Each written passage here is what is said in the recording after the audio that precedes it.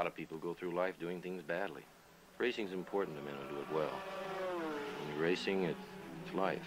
Anything that happens before or after, it's just waiting. Matt Williams got a brilliant start from the third row of the grid. He's gone, he's hit him, he's straight off at the chase. A half-second lead on with the sizzling car in the background. He has, oh, he's round on the last lap. There's a massive, massive accident. Next to the inside, what a move, what a move.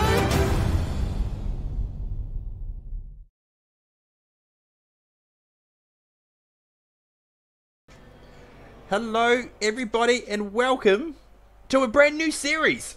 We're here with Automobilista Australia's Group A Touring Car Championship, based on cars from the Group A era, late 80s, early 90s. I'm Chris Riddell, and with me, as always, Michael Zalavari. Floody, good evening. Good evening, Kiwi Chris. Good evening, everyone, and welcome, yes, as we said, to a brand new series. This mod has been built out of an old Group A mod, very much thanks to Brock Harvey for putting this together, and based on what we've seen so far, this series is going to be so much fun. So much fun. You're not wrong about that. Of course, we're here for round one at Calder Park Raceway. We've seen this track before plenty of times. Tonight we're racing the full variant of it. If I can find the track map. There we go. Right button. So yeah, 10 corners, 2.4 kilometers. It's just going to be the one race tonight of 50 minutes. Really straightforward track on paper, but there's a lot to it. Yeah, it's one of those tracks that has a lot of little features that makes it much more difficult than meets the eye. That gentle rise between the two chicanes as well adds another thing to it. But I think the biggest point of difference that we're going to have tonight is, of course, the brand new machines, the brand new cars, because the new cars are really throwing a spanner in the works tonight with how difficult people are finding them. Yeah. Well, I've got a slideshow of the cars, which we'll pull up now. So, Group A.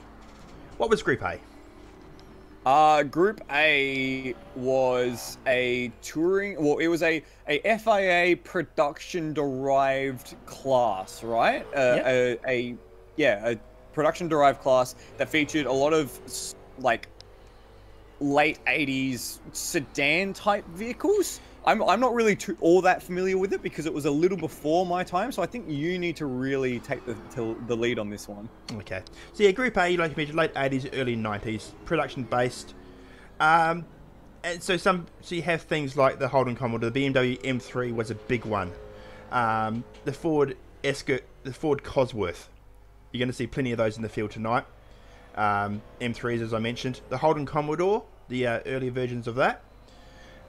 Also Group A, as well as the Ford Escort, which raced quite a lot in Australia. We've got also, I think, a Nissan in the field, a Nissan Skyline. Of course, the Nissan Skyline, which everyone knows very well from Bathurst and in the hands of Jim Richards. And as I think my favourite car of the group, actually, I think my favourite cars of the group are a trio of European machines.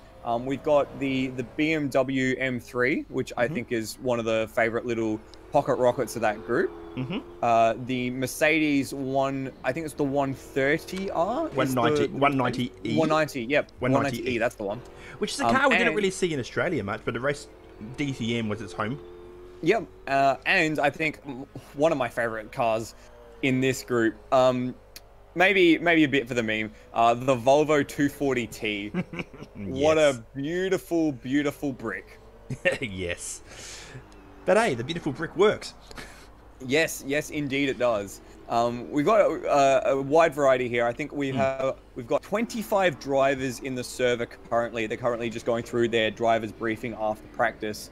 So a massive, massive field. We've got, I think, every single car in the mod represented. So we've got the HSV Commodore, the Nissan, the Skyline, the Mercedes, the Volvo, an older Commodore as well. I think one of the late 80s Commodores, the Ford Cosworth, and I think we've got one Mercedes and one or two BMWs. So every box is ticked tonight, which is really exciting.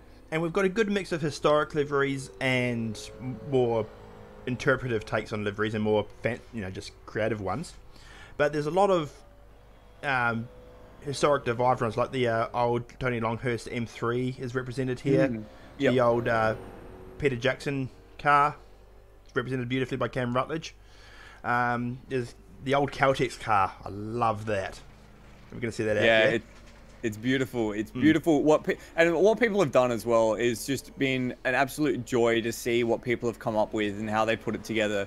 And the skill in this group, not just their driving skill, which we've seen a massive improvement over the past few series, but also the creative skill as well. It's really touching to see everyone kind of come together and produce these works of art, really.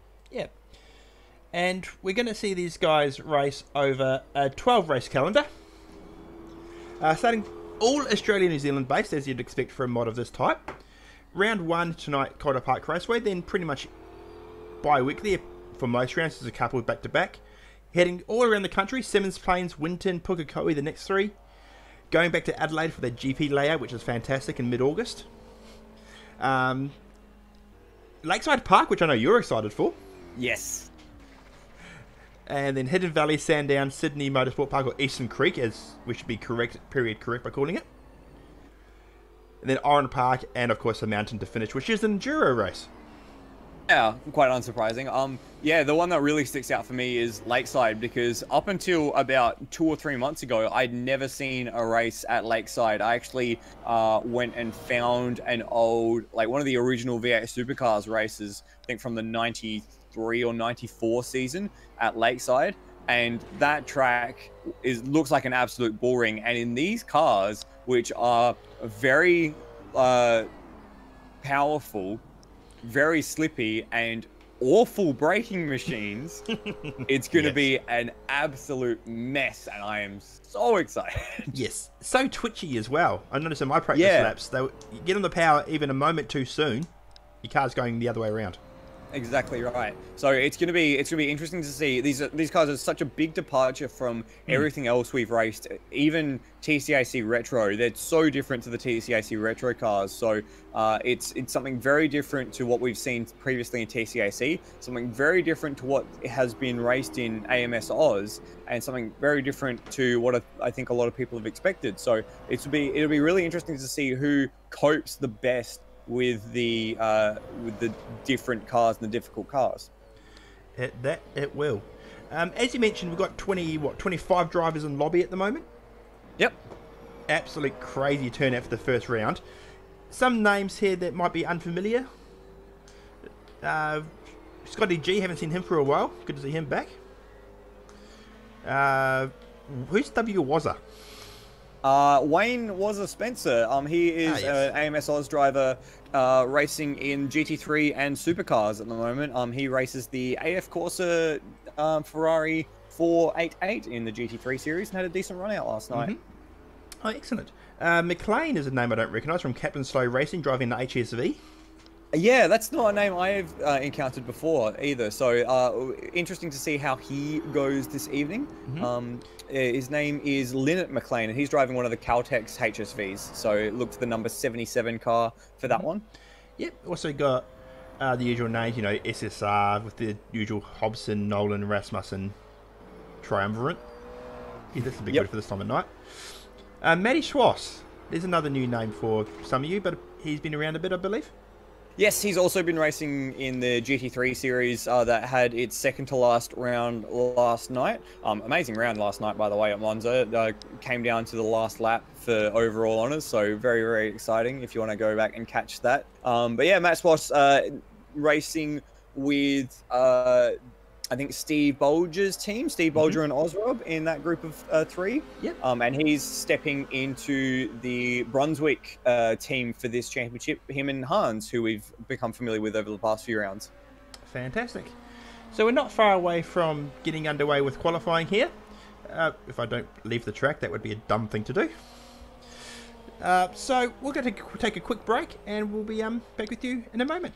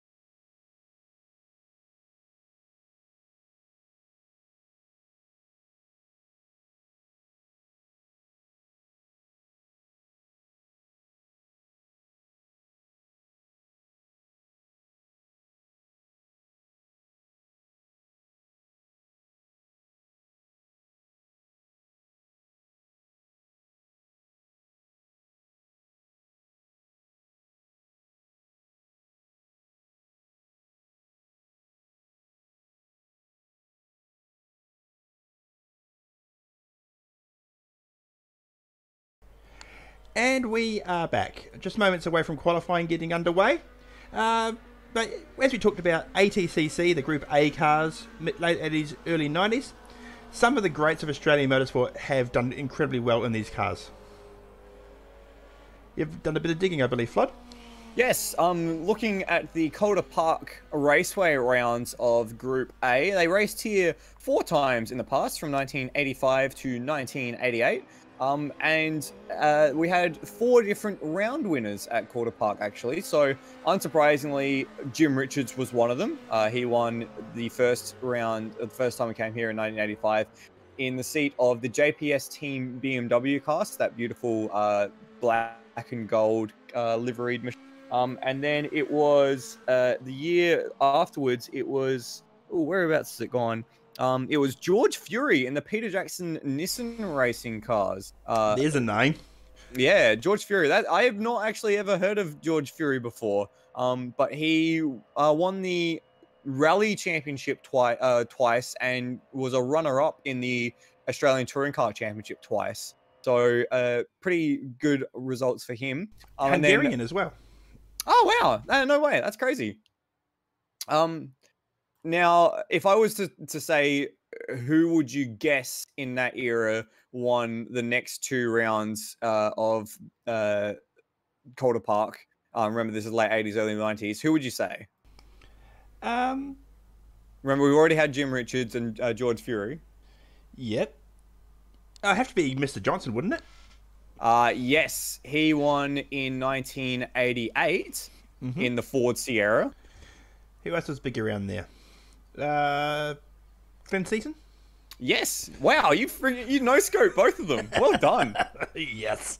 Yeah, so Glenn Seaton and Dick Johnson. Dick Johnson did it in the year where Ford Sierra won literally every round in 1988, which was unsurprising. And then, Glenn Seaton did it on the opening round of the 1987 season in the Nissan Skyline.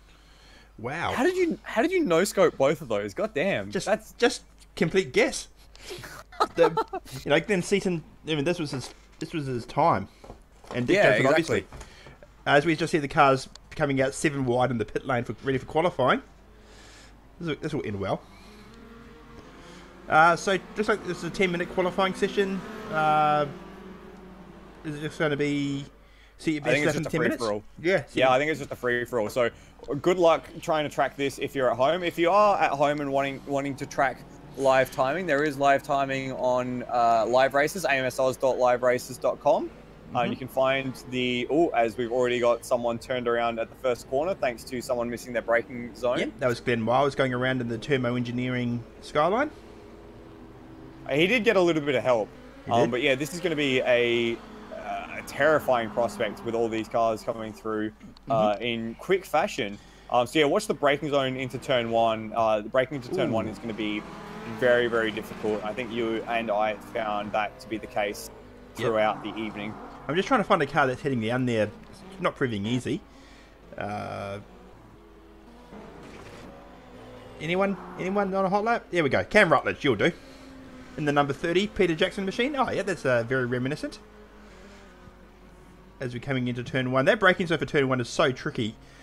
I was braking at the TSAC line we were using and I was shooting off into the drag strip. Yeah, it's the brakes on these cars are almost non-existent, so you really have to brake a lot earlier than you expect.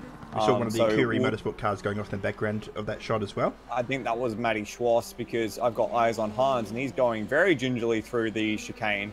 There's a lot of cars on track at the moment as well. There's a lot going on. I think we've got something like 20 of the 26 cars out on track at the moment. So. Now we saw in practice the fast guys were dipping below into the 59s. Yeah, just. So it's going to be very quick, and pretty much your timing sector 2 is just on the entry to that last corner. So, and the first sector is just out of the flip-flop chicane. So it's Cam Rutledge coming across the line with a 59.943. That's a great first gamut. Straight away into the 59s, huge from Cam Rutledge. Lime Mitch and Hans have set laps. Lime Mitch closer to the pace than Hans was. Hans must have made a mistake there. I am tracking Brendan Ross. He jumps into the 101s.4. I've currently got eyes on Rhodey, who driving his customary number 10. Of course, he's sponsored by Penrite, just coming through to the endurance track bend, as we called it last time around. He's 2.5 tenths down, coming through the final sector. So this should put him around 10th place at the moment as he comes across the line with a 102.455. Yep, 10th place.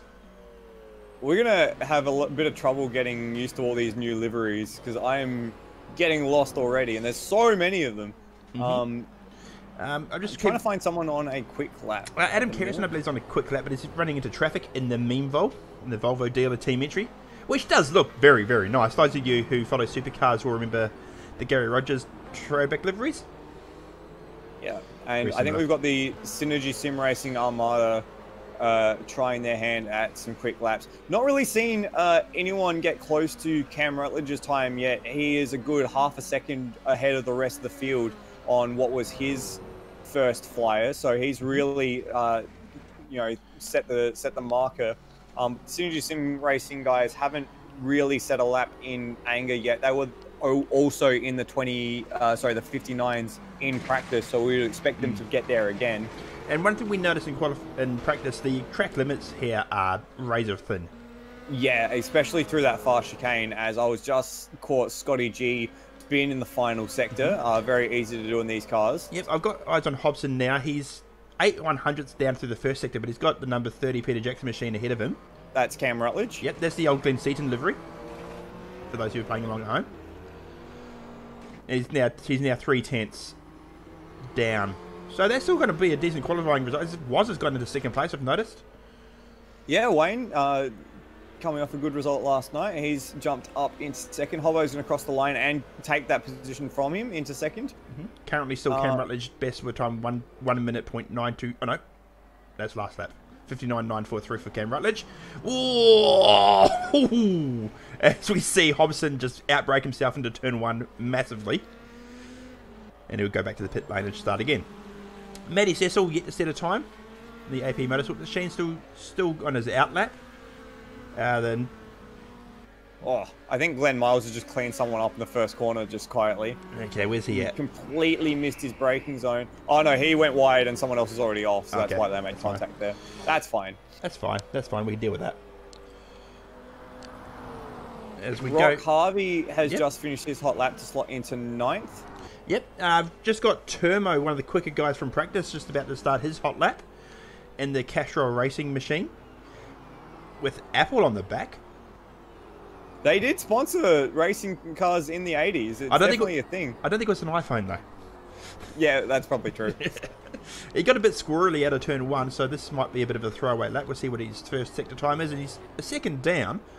But the way qualifying is going at the moment, that might not be too bad. He'll stay with it. Through the flip-flop, very wide and onto the grass. As you see, who's that behind him? Luke Joyner, I think that was, getting on 2 wheels in the Volvo. The brightly coloured Volvo. Termo just coming through the slow chicane, coming through to 2 seconds down. He'll go again. I believe he's the only person yet to set a time. There is a few that I think a few just finished their first laps as well. So we've already 7 minutes through this session, so it's gone extremely quick. Has this qualifying session. Still, I think it is Cam Rutledge on pole. Provisionally. Yeah, it is. I'm having a little trouble with my live races not updating, so makes it a little difficult to see where we are at the minute. But he's still the only one in the 59s. Hobbo is immediately behind him on track and is in fact trying to use the draft coming through to the slow section. But he was a little bit down on his lap to the first sector, so we'll see how he goes. He rides all the way over the curb. Oh, someone's off in the background behind Hobbo. Yep, I was just saying, Osrob's actually gone up to second. I had eyes on Lime Mitch. He's gone to, as I was parked, he's obviously very happy with his 1 minute .128. Great time from Osrob. And Hobbo's going to cross the line. No improvement. Still third with 1 minute .238. So not a lot of people improving at this stage, which is a little surprising because I would have thought that as people get more in tune with the track, they will be able to get to wind into those good times. But it seems like everyone's been able to set that first time that's really been the benchmark. So it's currently, oh, actually Hobbo is up on his personal best by 0.02 of a second, just coming through to the far chicane now. Yep. Yellow flag briefly showing, but I think that's okay. Coming through to the slow chicane. Sector time here will be very telling because after this it's just all about getting power to the ground. Ooh, that looked very nice. And he's up 1.6, 1.1 on his time, but 0.1 behind the pole time. So can he get the drive out of this corner and get into the 59s? Brenton Hobson can cross the line. 59.9. 59.9, 0.04 of a second behind Cam Rutledge. Who's just come across the line at 1 minute 0.9. Very, very close between the pair of them at the moment.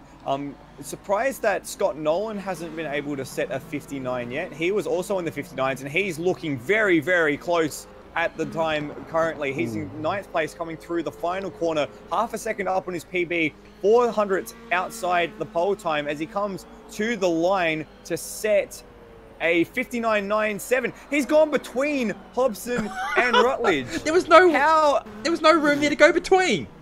That's what I thought. How's he done that? Just keeping on Hobson now. Coming through to the final corner, he's 3 seconds down, so he's going to have one more go at it. Cam Rutledge has gone wide. With 57 seconds left in this session, so I think we're actually not going to see a representative time from Turmo because he's just had an incident on the back straight, and unless he's able to get it back around, he's going to not get a lap in. Okay, Cam Rutledge was the first of this trio across the line, so he'll be the first to set his final lap. Coming through turn 1, looking a bit ginger, I've got to say, and Hobbo's got around in front of him. Oh, just managed to sneak through, but that's probably ruined Rutledge's lap. Well, Scott Nolan is just coming to the line again. He's green to the final sector mark. I'm going to keep eyes on him as he crosses the line. And Devonish goes to the top, but Nolan goes to the top as well. 59.7. Oh, Hobson will be kicking himself. He broke himself into turn 1. So yeah, Devonish hit a 59.8 to go into the lead, and then immediately Nolan went to the top. So it's going to be, I think they both got 1 lap left, but I'm not sure that Devonish or Nolan's improving. Devonish is not. Rutledge is in the pits. It's not looking like anyone might have the pace to tackle that current time at the top of the field. Let's see to the second sector mark here. Will Devonish in that striking white Mercedes. Yes, as I'm just looking at Nolan, he's got a bit of grasp, but it looks like he's going to get pole position from this one. Yeah, Devonish 0.2 down on his PB and the pole time coming down to the main straight. I think everyone else is in the pits. This is just a glory run for Scotty Nolan, who's going to, he's not even pushing anymore across the line, but 59.759, pole position, Scotty Nolan. Well done, sir. Second place will be Will Devonish in the Devonish team Mercedes. There's a lot of O's. There's a lot of O's. A lot of O's. Yes. Third place on the grid will be Cam Rutledge in the Sierra. Fourth place, Brenton Hobson in the SSR Commodore. Fifth place will be Ozrob, who's driving the Nissan tonight, the Norton Hornet. I think that's a modern Norton Hornet. Yeah, it is. Sixth place will be Damien Rasmussen, 221 from Cindy Sim Racing.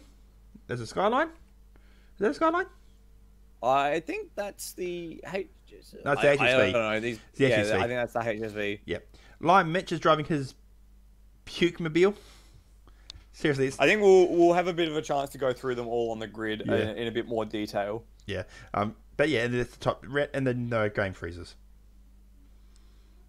Yep, and so we're advancing through the warm-up now. So we might see a few people practice the pit in, which will be very, very difficult with brakes that they have on these cars, and maybe even the pit out as well, because that's a tight run into the racetrack, really, as you exit the pits here. So, woof, what a session! What a way to start. That was fantastic. A lot to keep up with when you got 27 cars, 10 minutes on a tight track like that, but that was a lot of fun. Yeah, and this is a bit new as well, that we got this many cars and yeah, so many different drivers. It's just a lot to keep up with. Yeah, I'm just going to check the drivers up again on stream on the cards as we talk about it. But what a lap! What a session! It's going to be a crazy race. Is there anyone there that you think's out of position? I think Turmo is the big one for me because he did not get a lap together. I saw him on his final flying lap spin it to the inside out of the the far chicane, and he is down in 23rd position. So not a good lap time for him. So I think that's going to be the big one that we're going to have to keep eyes on. Yep. We've got Rhodey at the tail end of the field, which is unsurprising. One thing with Rhodey, keep an eye on Rhodey because he's going apparently got it going back to his 8-shift gearbox, so he could that could be chaos off the start line. I think Scott Morrill as well. He's down in, I think that looks like 15th-ish. So that's a little bit of a maybe a detriment to where he wanted to be. Actually, I don't think the live races results I've got are actually fully up to date because it doesn't show those last few laps. So live races is having a bit of a time at the moment. So we're trying to run as kind of close as we can. But yeah, there's just a bit, something's going wrong with live races. So I guess we'll see on the grid where everyone is. Excellent. We just see drivers going through their warm-up. You talked about the pit lane here. It's got a high speed limit of 100 k's an hour, but the pit lane is very long, and you shoot off at the final corner, and it's quite easy to get the entry wrong. Yeah, it's kind of reminiscent of like Sonoma racetrack, or for those who follow F1, Montreal, where instead of taking the corner and braking, you're shooting off into the distance. So yeah, it might be something to watch out for as we're watching the likes of Glenn Miles not take the pits. Okay, it looks like no one's trying to do the pit stops thing. Everyone's just trying to work out these cars. I think Ryan Mitch is running the pits. Yeah, a 100-kilometer speed limit as well. So going back to the old days, I think we've actually got a few people lining up for a practice start. So it looks like we've got Rhodey, Wayne Spencer, Hans Brunswick, and I think that's John McDonald in the HP BMW. It might be. Why are we starting 3 wide, boys? Just for fun. Yeah. Okay, I guess we'll wait we'll see how these go. Who was that? Bloody Morrow. Bloody Morrow. And I think Rhodey forgot to go.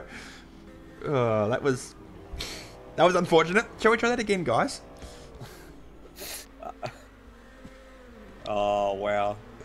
Oh, so that's kind of the attitude of people at the moment. Yeah. We've got a few doing practice starts on the exit of pit lane, so that'll be... That's my Mitch going away now. Better. Well, Regina Nathan, our favourite F2 driver, got banned for something similar like that. Oh, really? Yeah, taking off from a practice start, and the guy ahead of him didn't go. Oh, wow. Yeah. Oh, well, yeah, and he got his second race ban for that. Oof. Not ideal. Not ideal. Anyway, while we've got a moment, we should thank Brock for this mod. Thank you, Brock. He's put a lot of effort into this, and the cars look amazing. It's going to be an amazing 12 race series. Should also thank Netherial Man, if I said it right. Netherelmian. There you go. Nether, yep. Nether, he's provided all our beautiful graphics tonight. Yep, so Nether, who does all the graphics for us and for the Super 2 and the GT3 series. You can catch his stuff on Outlaw Broadcasting. So yeah, thank you very much, Nether, Steve DeFries. And also should thank everybody for participating in this and for watching. This will be the last race on this channel, hopefully. Yes, fingers crossed. We were meant to have this race as the debut of our new channel, but unfortunately YouTube did that thing that YouTube does where it doesn't let you do stuff. So we've had to, put this on our regular home of Short Shift Motorsport broadcast. So thank you again to those guys for letting us use their channel for this. Yeah, for our broadcast. Yep. Nathan Higgins has just posted in chat. Brock has 2.5 years of tyre development in this. Yeah, I remember him saying that to us when we were interviewing him prior to the start of the season. Yeah, the tyres are really something that, yeah, really add a lot to the series because of the way that they, you know, they wear and their behaviour, and you can feel that the tyres are really well worked when you're driving around, so it doesn't ever feel like they're bricks or they're rocks or anything. So I think and they wear it at a really nice rate as well for these cars. So I think we'll see yeah, the fruits of Brock's labour in the tyres, yeah, work well for these cars. Absolutely. I'm so excited. Can we just... And I think we've got Mike Coulston in the live chat as well. We'll see. Hopefully, we'll see Mike make his way to the race seat at some point. Fingers crossed. Yes, because 27 drivers is not enough. Not at all. Not at all. I think in the ATCC there were regular grids of 30 plus. Well, yeah, because they're all production-based, production-derived, you could almost buy one of these and build it into a car that you could compete with. Yeah, well, and cars, they only had to make like 5,000 of them, and that included evolutions. Really? Yeah. Oh, wow, okay. So that's how the Sierra Cosworth got in, and the 190E, things like that.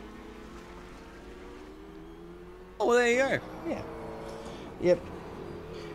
I just remember watching these cars go around like the Wellington Street Circuit, which is a track you'll know if you've watched racing in the 80s and 90s, and you still those races are still on YouTube. But like you got the M3 of Tony Longhurst, Peter Brock's Commodore, the Sierra Cosworths of Dick Johnson and Emanuele Pirro at one point. Oh, really? When it's a World Touring Car Championship round. Oh, wow.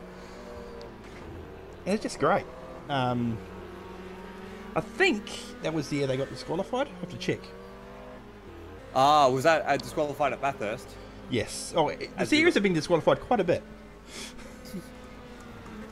We've got quite a few drivers lining up for practice starts at the moment.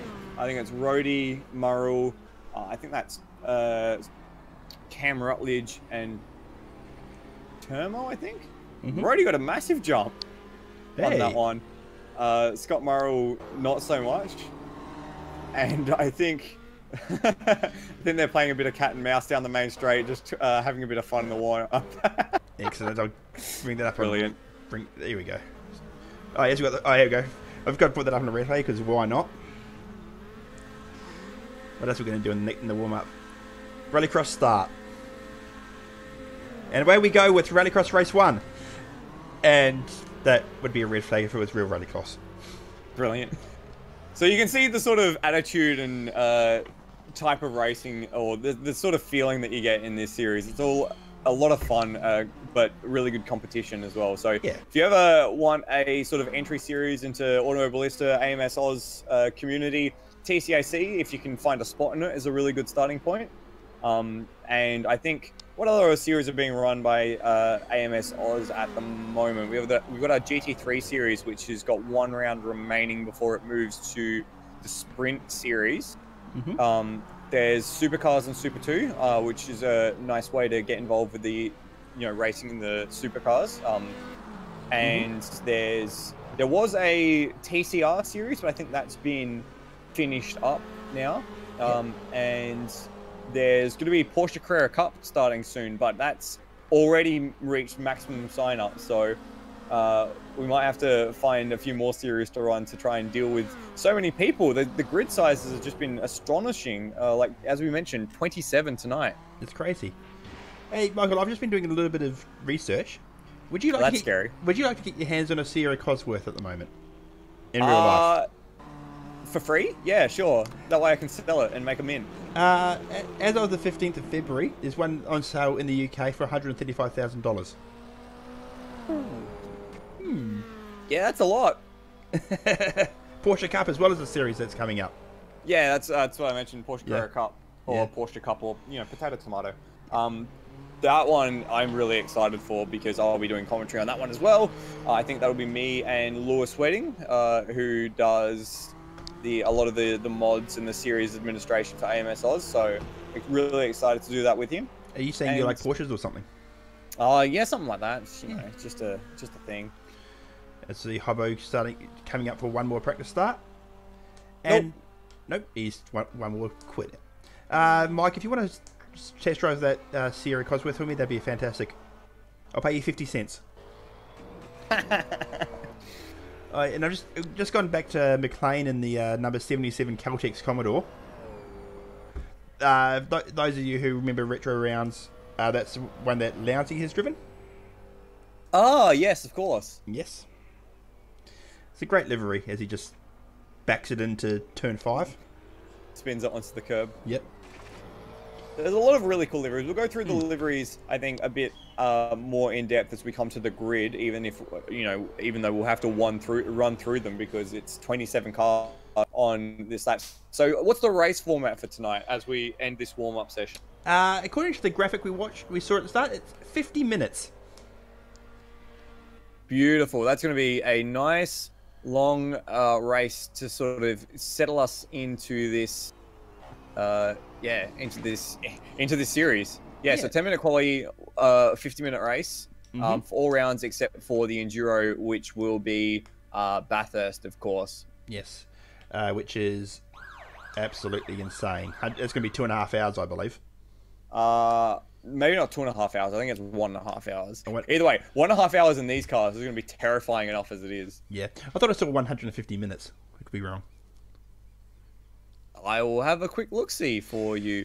150 minutes, you are right.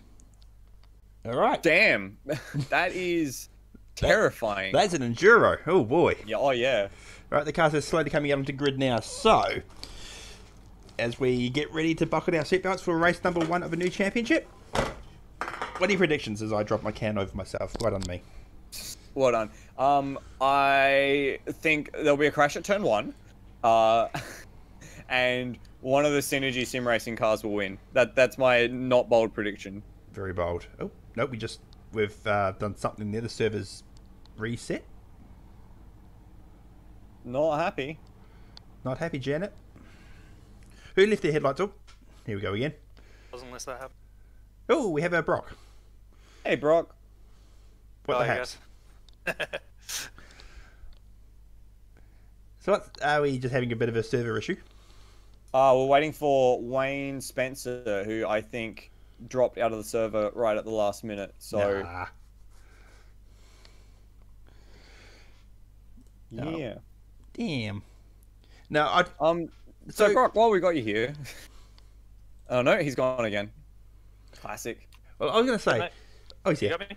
Sorry. I got to figure out what that button does. I was just going to quickly ask you, how does it feel to see all these cars now on track after working on it for quite a while? Oh, pretty good. All I really worked on was the tyre. The mod is primarily the Touring Car Legends mod from R Factor. We just put a lot of effort into the tyre to make it AMS worthy, because AMS runs at 360 hertz. So, as opposed to R Factor, which is 180 hertz. So it's kind of good. We get some nice feedback. We get some flat spots. You really can feel the pneumatic flex for the tyre. So you'll see guys being able to drive it, I guess, as they did in the day with these kind of cars, a little bit more sideways than what some of the other cars could drive as. Yeah, you can say that again. What was the logic behind putting together a 150-minute race at Bathurst? Are you trying to kill people? I think it was supposed to be 1.5 hours, so that could have been just a mistype somewhere along the line. But hey, 1 hour 50, why not? Just give the guys a workout. Yeah, You get the commentators a workout workout. and then some. Yeah, that's it. We might need to call in ring-ins for that. Get Nether in. Nether knows what he's doing. What are you saying? He would really enjoy it. That'll make one person who knows what they're doing. Hey, Fair enough. I know what I'm doing. I think. Sweet, we'll let you get back to the grid. Thanks, mate. Good luck. Cheers. We'll see how we go, eh? Yeah, I used to say that again. It's going to be funny because we got massively different performance under braking into turn 1. So expect carnage. Excellent. counting on it. Okay, so as the field grids up, what a colourful grid we've got here today as well. A lot of really cool liveries that we'll go through as they start their warm-up lap. There we go. Yeah, oh, look at that. That is such a kaleidoscope. So your pole position will be, if I can get my camera to work, Scotty Nolan in the SSR number 18 Skyline. Second place will be Will Devonish in the Devonish. Hey? That was a HSV. HSV, sorry, yes. I'm getting my Skylines and HSV confused. I need my eyesight check. Second place, Will Devonish in the Mercedes. Third place, Cam Rutledge in the Sierra.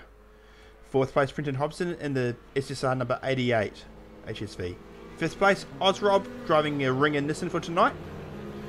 Sixth place will be Damien Rasmussen, the third of the SSR cars. Seventh place, Lime Mitch in that horrible looking thing. You can't miss him, can you? No. Eighth place is Wayne Spencer in the Spencer Racing number 50. I love that livery. Yeah, it's nice and period appropriate. Yes. Ninth place, Cracker in the Caliber Sierra. Very true to history livery, that one. 10th place, Gravel Rash Racing Steve Bolger in the BMW. Historic livery on that one. That's Tony Longhurst one. 11th place was Brendan Ross driving a Ringer Merc for tonight. 12th was Hans Brunswick in the Volvo. 13th, Adam Kerrison in the Volvo. 14th, Luke Joyner in the Dale Smith Flooring number 7 Commodore.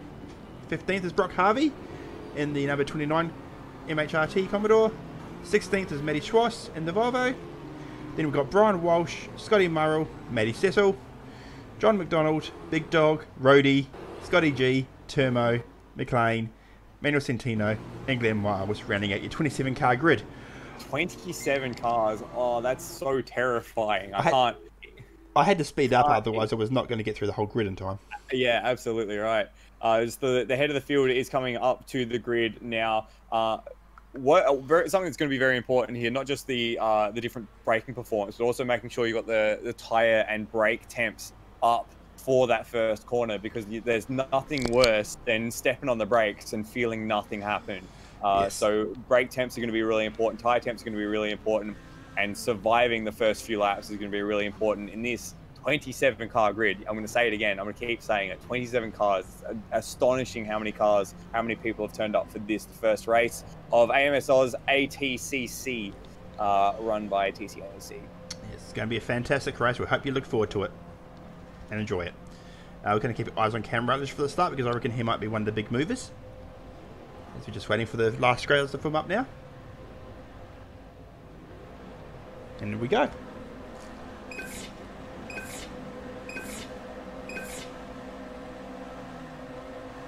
And we're away at Calder Park. Pretty good start from Cam Rutledge. The Merc went nowhere, and Cam is going to have a look around the outside to go for the lead of the race. Further back, ooh, that was the Caliber Sierra darting out. He's got the lead. Yeah, Cam Rutledge has the lead, but all the SSR cars are on the inside here. It's the two Sierras into the lead now. They're braking for turn one. There's a bit of buff, a bit of budge, and they all somehow managed to skate their way around turn one without too much of an issue, actually. I think only one car went wide through there, but they all managed to get through, and 27 cars have made it through the first sequence of corners, and it's Scott Nolan who's taken the lead. We've got Lime Mitch up to the third as well. It looks like we've survived the first chicane quite well. Through the flip-flop pretty good as well. Lime Mitch is going to have a look down the inside of the number 30 Sierra to take second place as we go into this first chicane, or third chicane, and he's going to get the move done. Wow, very late on the brakes there from Lime Mitch. Further back. In the background, that was Hobson. Hobson went wide in the background. As a Cracker. And that's allowed that entire group of cars to plow through. Hobson now down in 10th. And he's made a bit more contact as well, so a bit scrappy for Hobson in this new series. And someone, I think that is that Cracker who's had an awful run. He's dropped right down to the back. Oh, he was involved with that incident with Hobson. Just got caught out, had to wait for the whole field to go past. He's came out in 25th. Oh no, what a shame for Cracker after setting some great laps to begin with. But out front, end of first lap, Scotty Nolan ahead of Lime Mitch, ahead of Damien Rasmussen, who's just got the move done to Cam Rutledge, who's back into fourth after that cracking start. Okay, take a little bit of a breath. Yeah. Rob's done a good move at the start as well, up to fifth place. Oh, and we just had John McDonald slide his way through the chicane, and he's returning back to the circuit in a mob of cars, and he's been absolutely monstered by the group behind him. Got a little bit of a tap as well, and Turmo, I think. Oh no, we got Will Devonish. Will Devonish has had a mistake. Yes, I see Will Devonish going slow on the outside of everybody there. I think he must have. That looks like some sort of failure or something, because he's dropping down the order like a stone. But he looks like he's back up to pace. It must have been something small he's been able to rectify. Maybe something with his pedals or something. Yeah, I think he's got okay. He just took a little while to get going, but whew. I was going to say good start as well from Turmo. Look where he is. Yeah, I just caught him on camera. He's up. What is it, like 11 spots from where he started already? Oh, there's a little bit of a bump between the Volvo and the BMW of Steve Bolger, and Bolger's gone wide off the side of the circuit. And whereabouts is he? He's stopped. No, he's coming back on, and he's dropping well down the order. Caught that in the back of the shot as I was looking at Matty Schwass and Hans Brunswick involved in a bit of a battle, and the Volvo of that Luke Joyner trying to look at no, that's not Luke Joyner, that's Matt Schwass. Matt Schwass, yes. Oh, lick a flame out of the Volvos.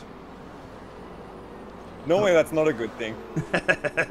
Yeah, Swedish engineering, she'll be right. It's just the sauna. Okay, so a few of the people who have had big losses from the start of the race, Steve Bolger, definitely one of them. Rhodey's just cut the chicane at the back half of the circuit. Mitch Crackers also lost out quite a bit.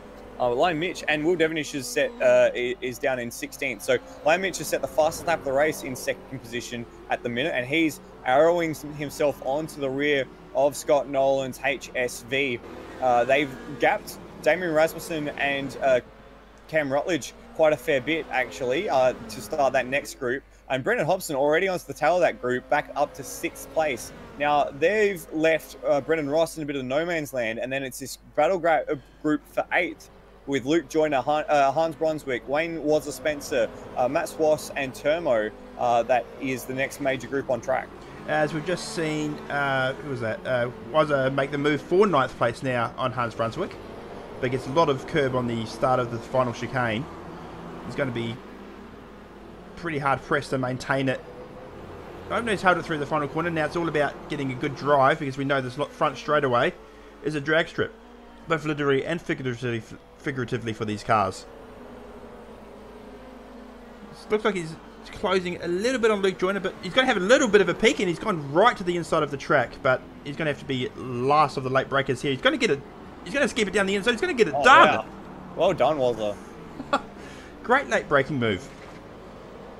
I think live race has actually crashed on me, so I have no additional live timing, which is a shame.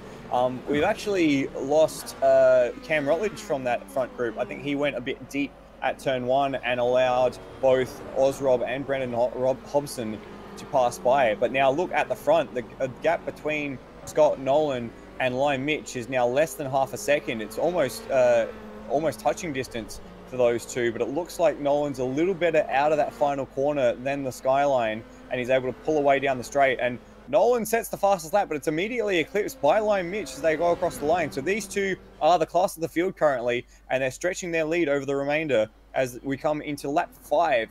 Oh, we've completed lap 5 of this 50-minute race. Time flies. So we're going to be looking at about 50 laps tonight. Yeah, very close to, I think. We might even see lapping of the field as well, because it's only a minute-long lap. So, there's a bust up in the first corner, and it looks like Turmo and Scott Morrill have gotten into each other, and that's closed everyone up. Okay, just going to bring that up on a replay. So, Walshy. Okay. Thanks, Brock. Okay, we'll go back to see what the heck that was about. Scotty Morrill just coming into turn 1. He's all on his own. How's Scotty Morrill been involved in any... okay. Ahead of him, he just had nowhere to go. Oh, and then I saw... If you just look a few cars up, you can see what Harvey was getting angry about. Him and his teammate tried to go into the flip-flop, the fastest chicane. Oh, there's a car sideways in the main straight, and it's Cam Rutledge. It's Cam Rutledge down 10th, 11th, 12th, 13th place. He's plummeting down the order. He just got onto the grass coming out of the final corner and was stranded on the main straight. He's dropped down to 18th position now. Okay, bring that up on replay now. Okay, so he's got the Merc right behind him of Brendan Ross. He's just got a... Oh, he's done it himself. Got onto the grass on the exit of the final corner and has spun his way to the infield. And he stopped right in the middle of the... Oh, those Volvos! Nearly cleaned them up as well. Great evasive manoeuvre. So I'm going to bring us back to the action at the front because Lime Mitch and Scott Nolan are side by side heading through the slower chicane, heading onto the back straight now. Sorry, not the back straight, heading onto the main straight. They were very, very close in the last section of the race, and Lime Mitch is hunting here. He's absolutely got Nolan's measure. Even if the gap has stretched out a little bit, it's certainly looking like Nolan has to do a bit more defensive driving than he is trying to get away. Ozrob set the fastest lap of the race, a 1 minute 0.2. So really that time's coming down. We got 3 wide down the main straight at the moment between John McDonald, Scott Morrill, and I think that was Cracker, who's on the recovery drive. It's going to go 4 wide as they wrap up. I think that's Will Devonish, who's in that battle as well. They resolved, or they nearly resolved all that. Cracker ran a bit wide, and the Will Devonish Mercedes is going to get the move back, so that's put Devonish back into 10th. Cracker in 11th. Merrill and McDonald. Oh, Merrill on 2 wheels through the first part of the chicane. This is cracking stuff. This is brilliant. I'm absolutely loving this. Okay, now back to the front. This battle again between Lime Mitch and Scott Nolan. Mitch is much closer this time around. So he's definitely in the wheel tracks of the HSV as they come down the main straight. A 1 minute flat 0.7 versus a 1 minute flat 0.9. Here we go. Between 2 of them. And then here we go.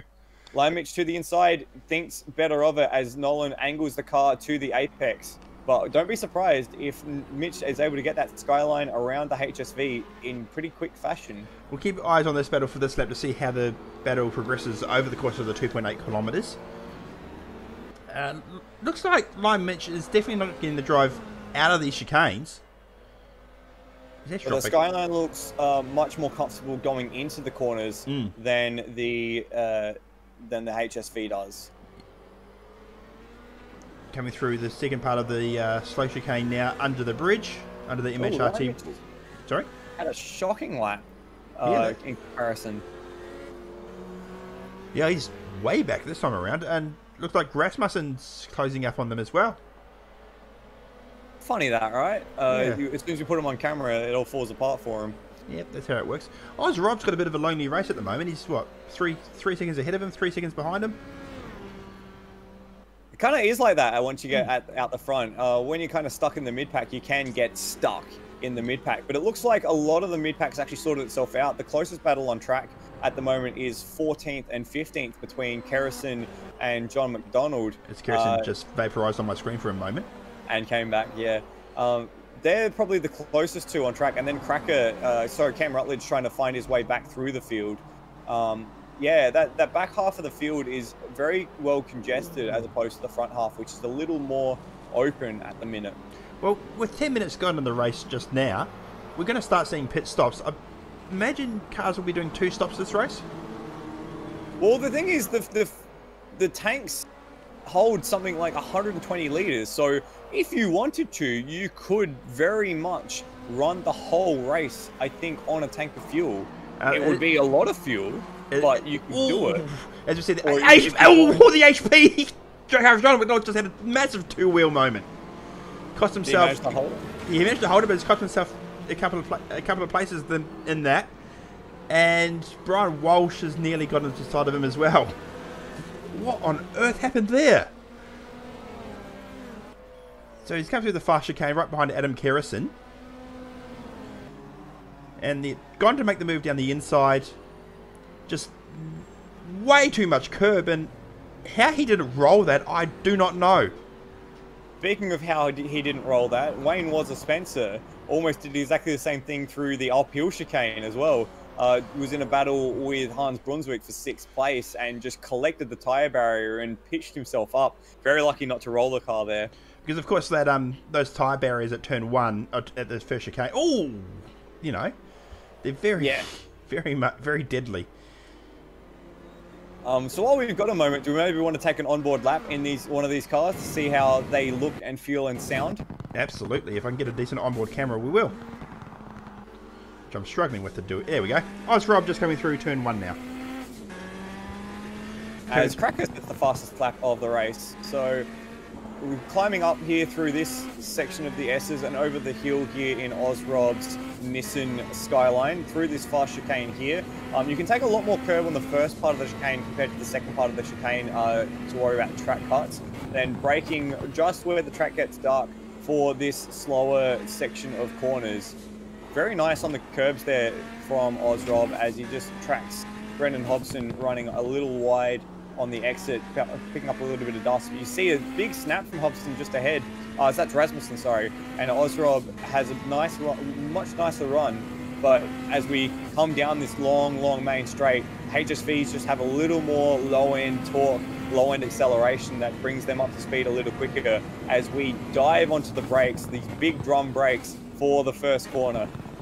And that is 50 seconds, or sorry, a minute a lap around Calder Park. That's what it looks like. And as we look just a bit further front, it looks like Lime Mitch is in the lead. He has. We've missed that. Let's see if we go back and replay. So it looks like, yep, going into turn 1. Looks like he's just closed right up and pulled out of the slipstream. He's got the move done before the corner. Well done. Well, not quite. But yeah. I think as well, just sorry to jump over the top of you, Kiwi, as I'm looking at Lime Mitch, just in the front of shot, you can see lap traffic already only 14 minutes into this race. Yes, that would be the Turbo Engineering car of Glenn Wiles, the first car to go a lap down. Oh, soon. Soon. Not quite yet. Not quite yet. Soon.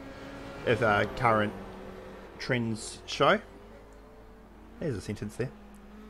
Well done, Kiwi. I'm so proud of you. So it looks like Woz is involved with a bit of battle with Cracker. Shall we go back there and check that out? Sure. Oh, as Miles goes around in front of the leaders. Classic Miles.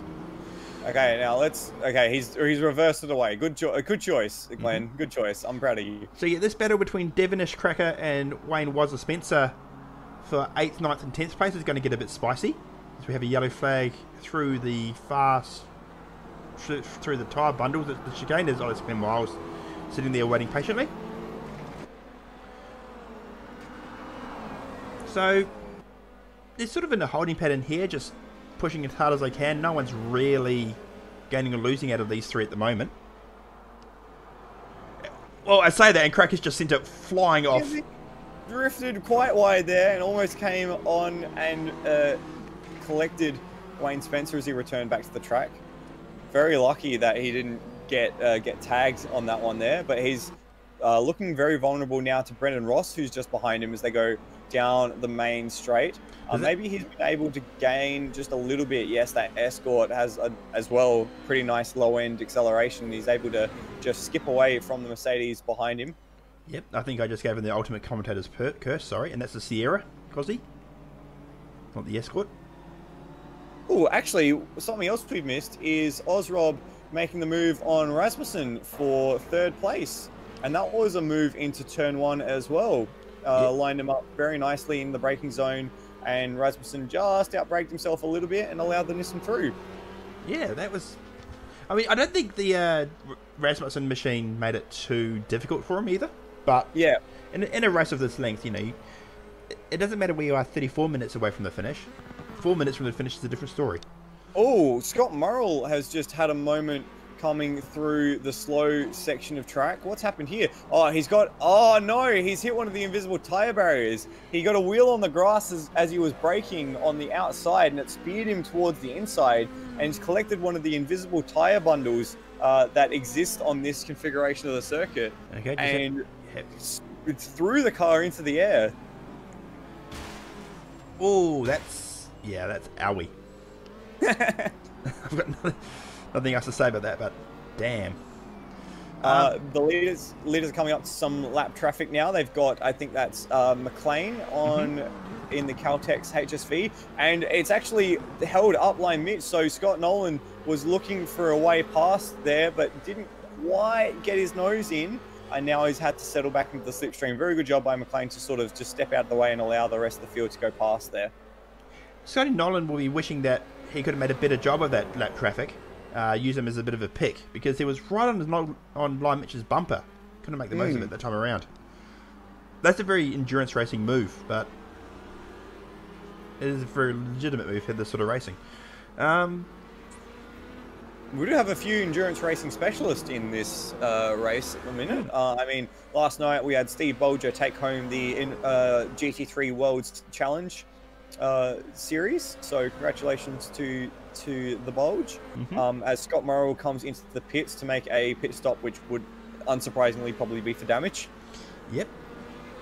He would not be a happy chappy, that's for sure. We know what he's like.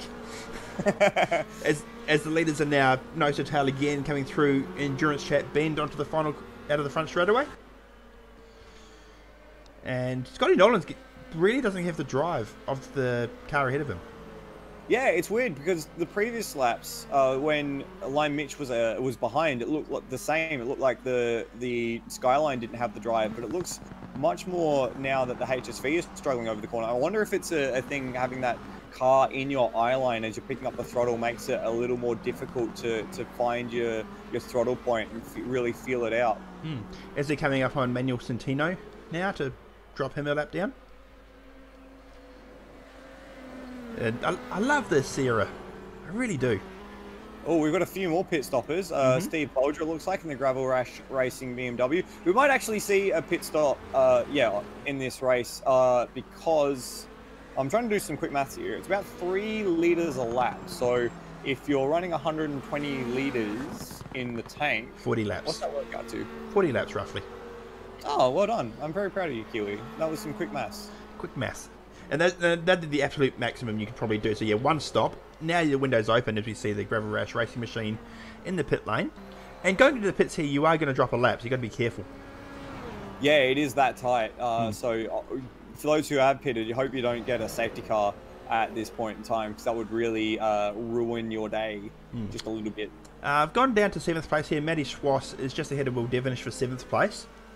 Devo, after his shenanigans at the start, will be looking to get back up there. He's actually very close up on the Volvo coming through turn 1. Volvo... Yeah.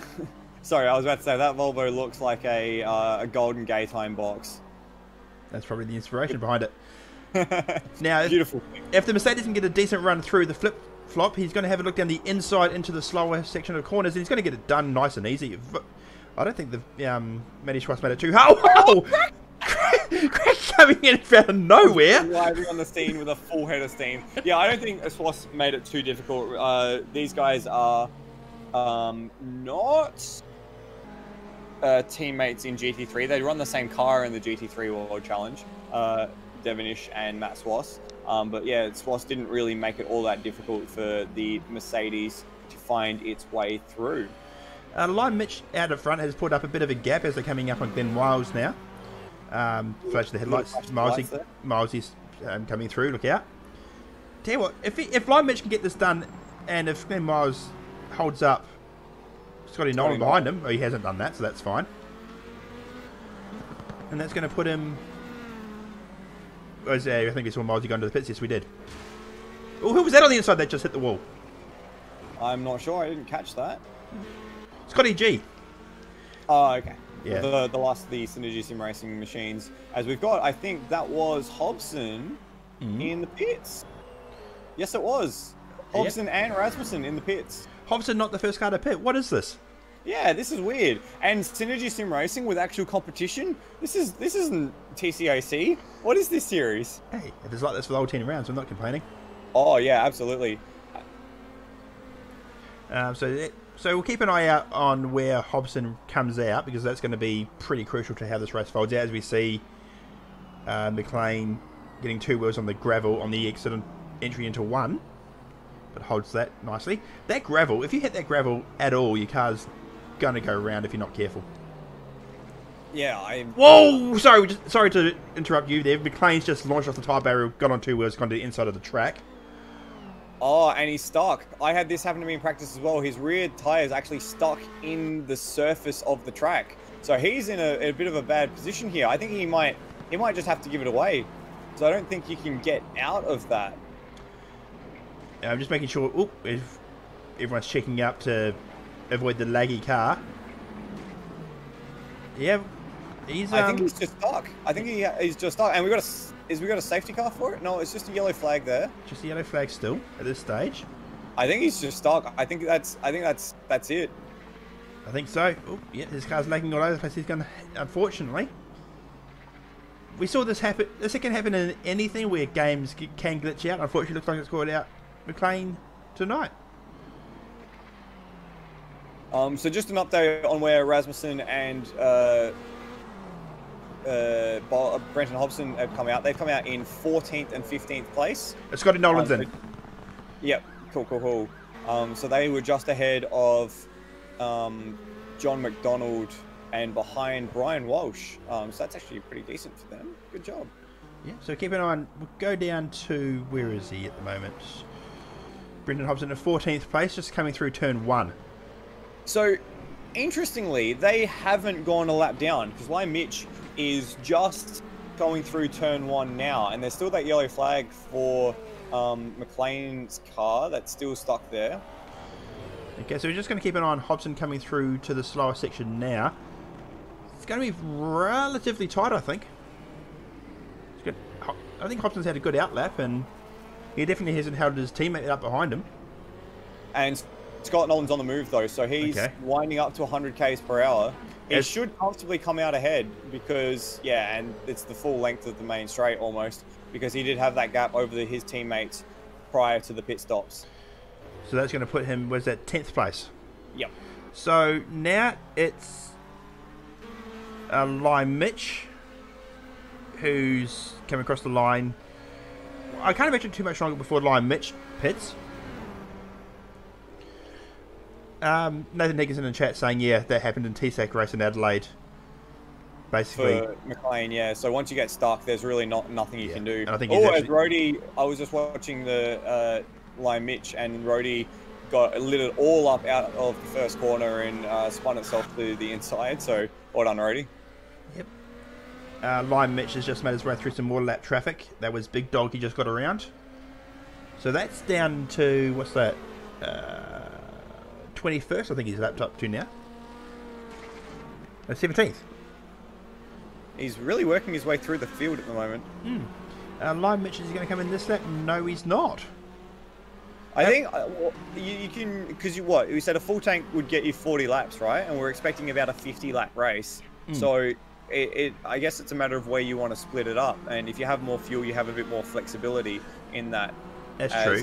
And he's probably playing the safety car game. If safety car comes out now, dive in.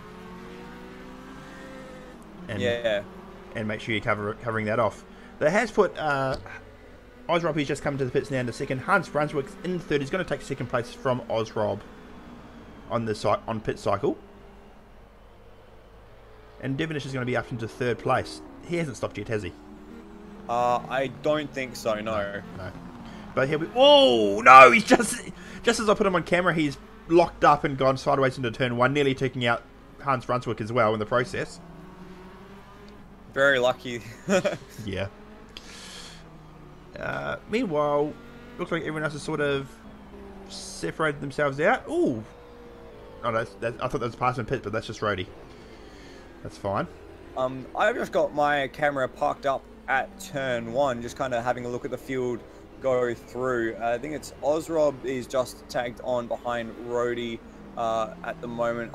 He has pit. He's actually come out ahead of 2 of the 3 Synergy Sim racing cars, so he's slotted in just behind Scott Nolan and Cam Rutledge. Has Cam Rutledge taken his pit stop? Because if he has, he's vaulted himself up the order. We'll keep an eye on him there, but yeah, that's a decent recovery drive from Cammy. He can't have pit, surely.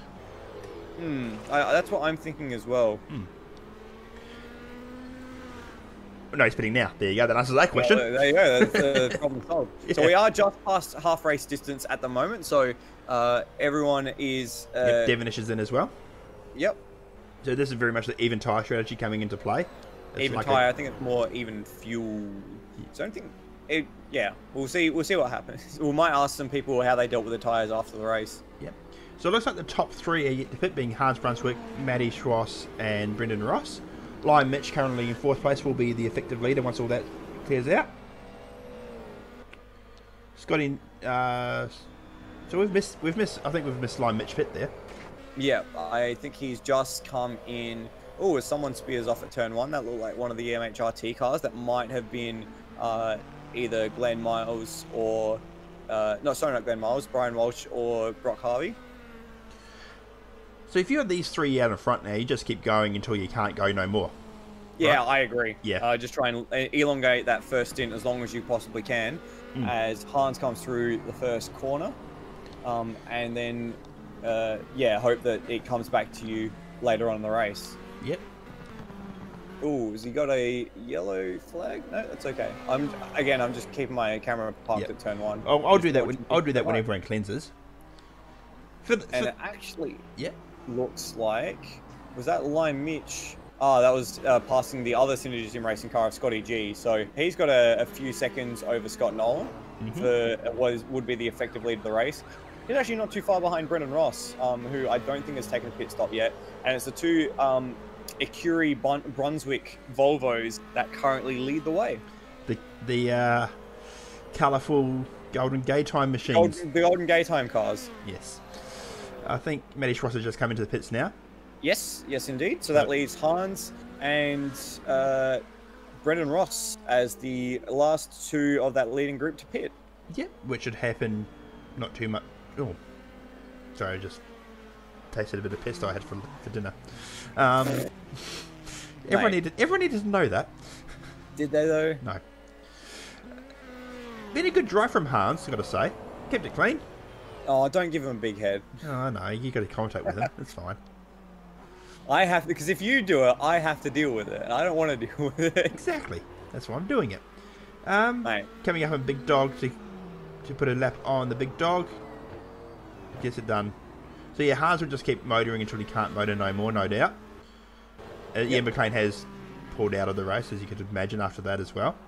So the battle between Lime Mitch and Scotty Nolan, 2.5 seconds between the two currently. Scotty Nolan's got a fair bit of work to do to catch back up.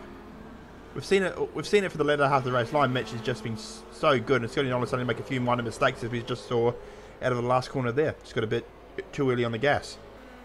Yeah, but it will only take one moment of traffic or one mistake at turn 1 for that gap to entirely disappear. So Lime Mitch definitely needs to keep his wits about him in that skyline, just to make sure that he's staying concentrated, because we are only just past half distance. So we're 20 minutes to go in this 15-minute race. So there's still quite a ways to go. We could see some mental fatigue issues, some mental mistakes come on later in the race that might change the shape of the race. In saying that though, Lime Mitch has done very, very well in the recent rounds of the GT3 series, which has been more endurance based. So he could be on for a good result here. Yeah. You'd hope so if he's leading the race at this point. So we're just going to park up on turn 1. So Hans Brunswick's just gone past my camera now. He's just about to. So that's the second Brunswick car. Oh, yeah. So there's Hans. And I'm cycling through all the cameras now because I pushed the wrong button. Well done. I know. We'll do that. We'll do it next lap. Directing. So yeah, Hans 17 seconds ahead. We've seen about a 45-second pit stop time, so that should put him around the 10.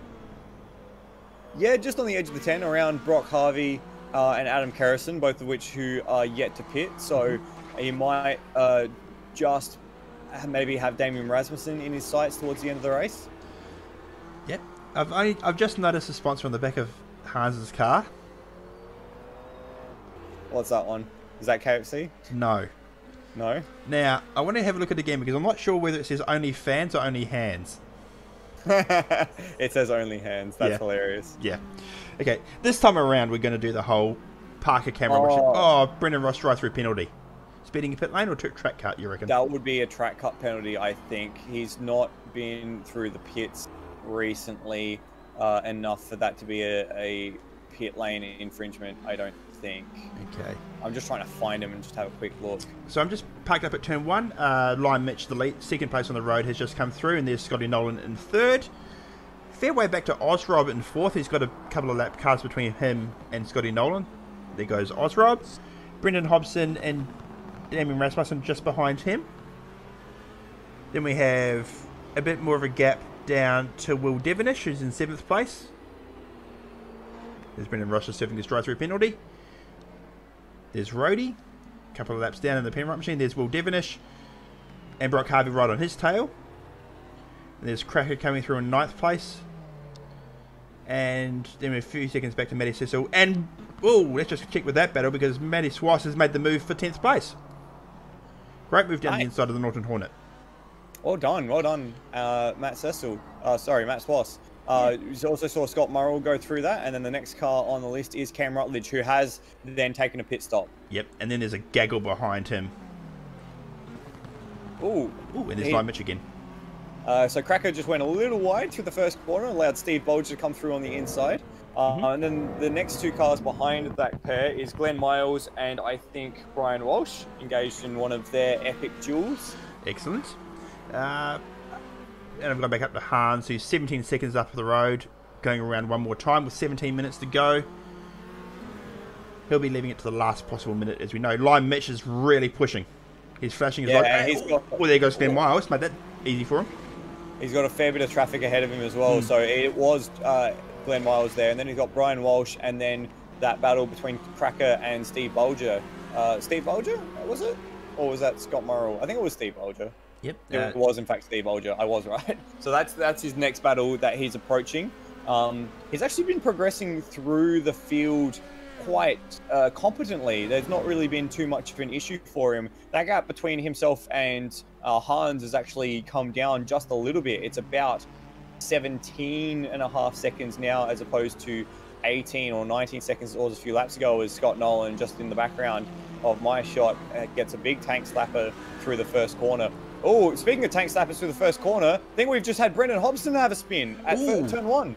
I'll get to that. Yes, he has gone off. He's on the inside of the track. What has he done there? As we saw Turmo get a drive-through penalty as well. Oh, he's missed his braking marker and gone straight into the back of Ozrob.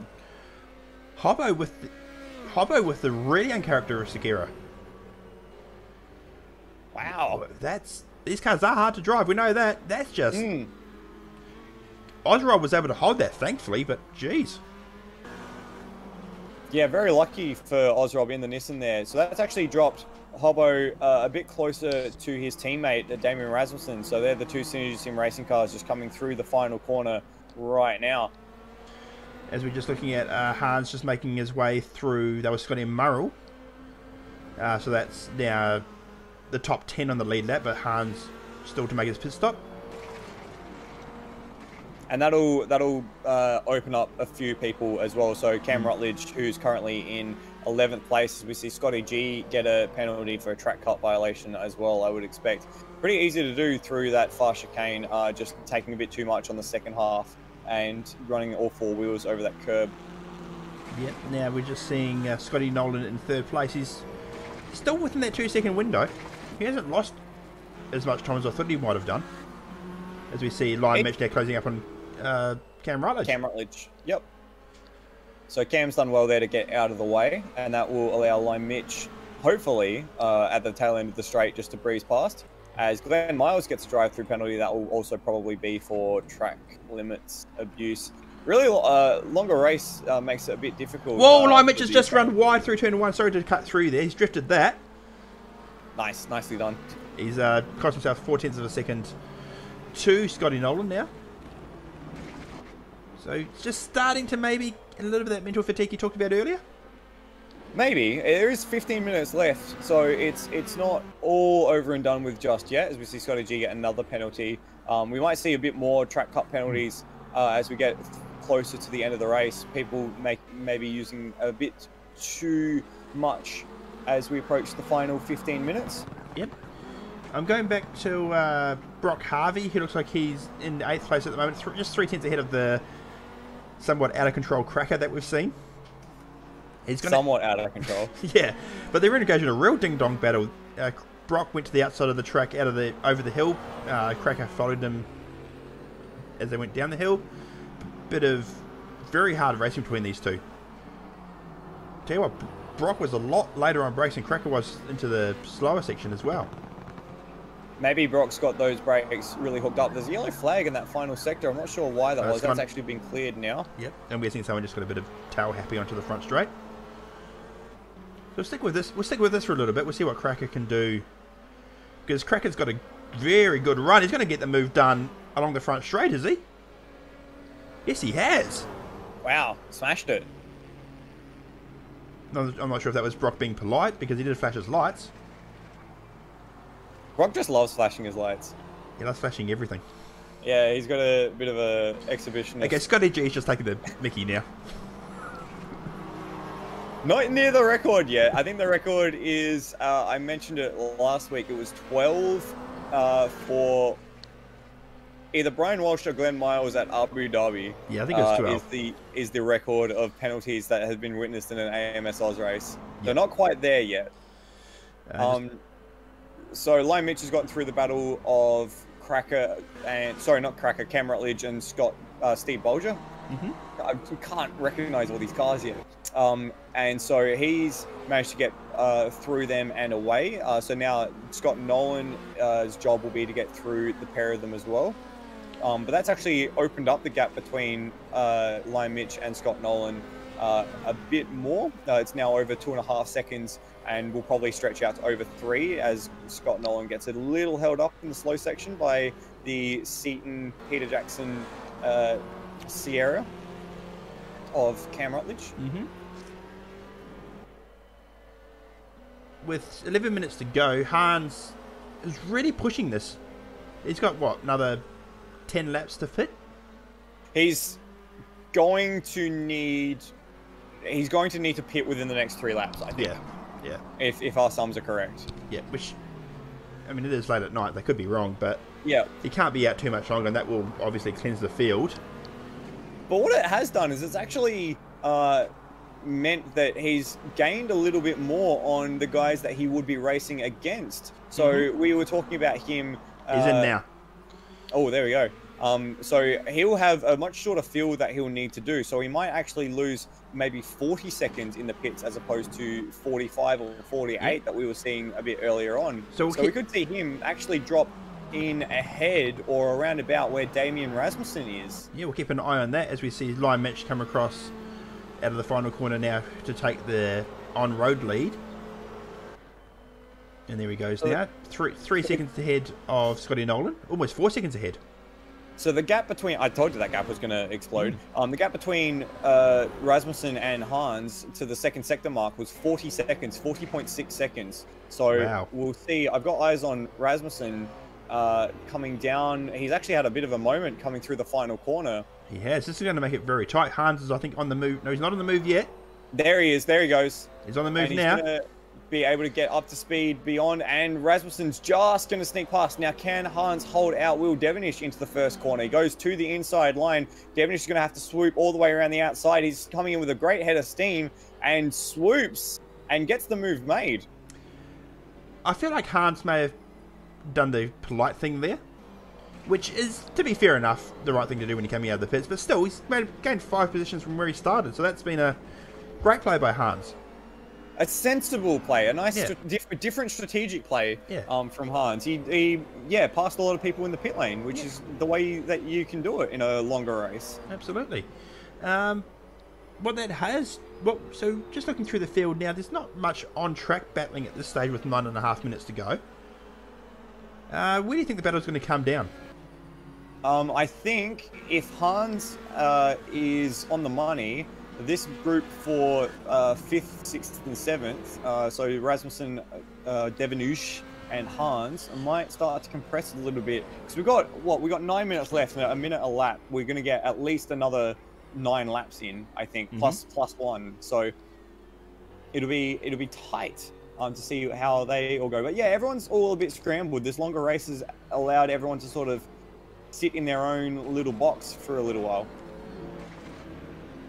We just see... And in fact, I think the closest battle is those 3 cars, 5th, 6th, and 7th.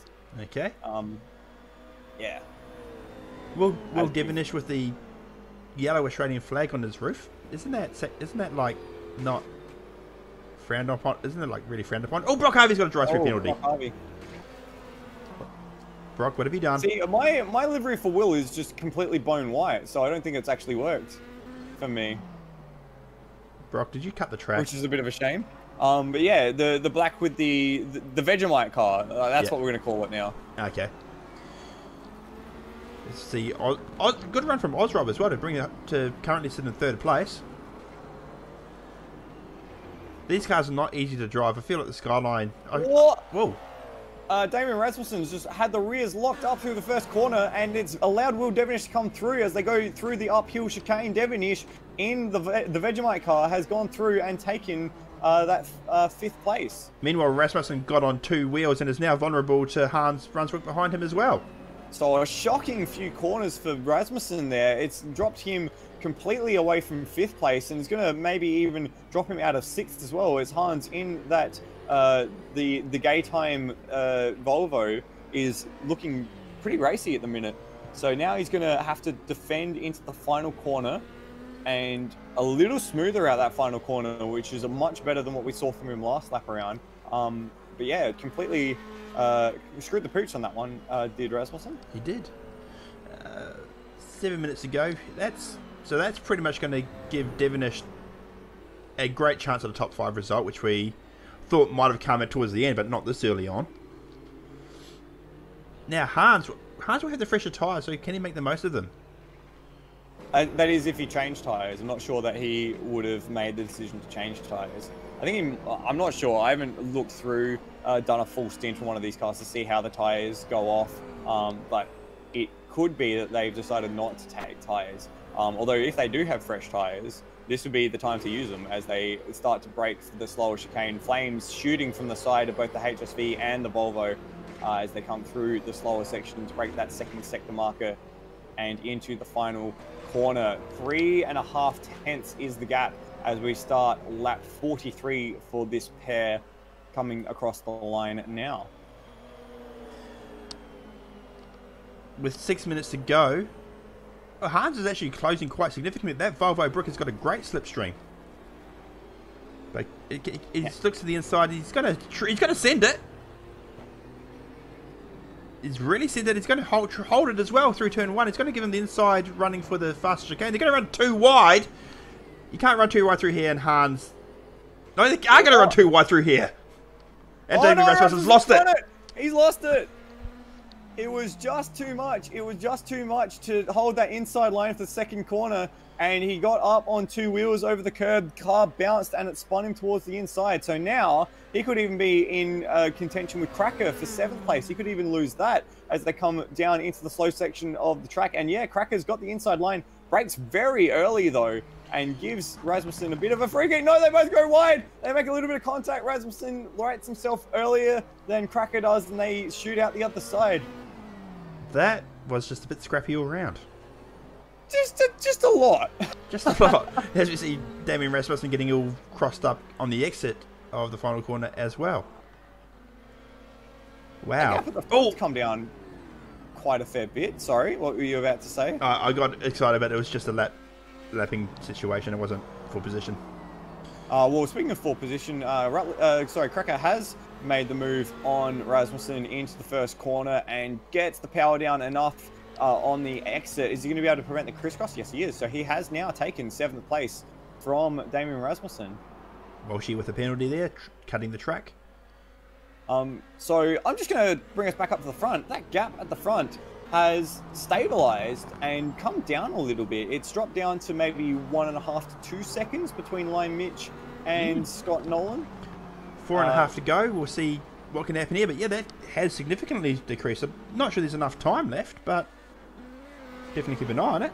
Well, it will only take one mistake from Lime Mitch, as I mentioned earlier, to bring... Oh, no, Cam Rutledge with the penalty. Oh, no. What's happened to Cam? He's gone off at the 2nd chicane, I think, taking too much curb. Yeah, gone too wide, taking all the curb, and that's given him a penalty. That's a shame. Shame for Cam, who started, remember, at the head of the field in the Sierra. Unfortunately, not able to convert that to a good result. That gap at the front is actually coming down quite a bit. It's lost another 3 to 4 tenths to the second sector, and we'll get them as they cross the line, and it's another 10th. So Lion Mitch is beginning to hurt here through the latter stage of the race. Is there enough time for Nolan to make a move for the lead of the race? We'll have to keep an eye on that with 3.5 minutes to go. So you're looking, what, 4 more laps at most? +1, so maybe even 5. So we could get to that 50 lap marker. Tell you what, Lion Mitch was really slow through the first chicane. Yeah, and he doesn't look nearly as comfortable as he did a few laps ago. I wish I had live races so I could give you a list of what their previous lap times have been, because that gap now is nose to tail coming through the slowest section of the track. And they're coming up on Brock Harvey and Scotty Murrell, who's just had a drive-through penalty. No, it's not Scotty Murrell, it's Brendan Ross. But they're coming up on Brock Harvey, who's put him a lap down. Oh, and actually Rasmussen's had another spin in turn 1.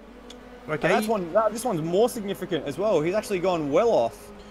Okay, well, while that's happening, Lion Mitch is diving to the inside to cover off the attacking Scotty Nolan, who's going to try to go around the outside of turn 1. He's done it.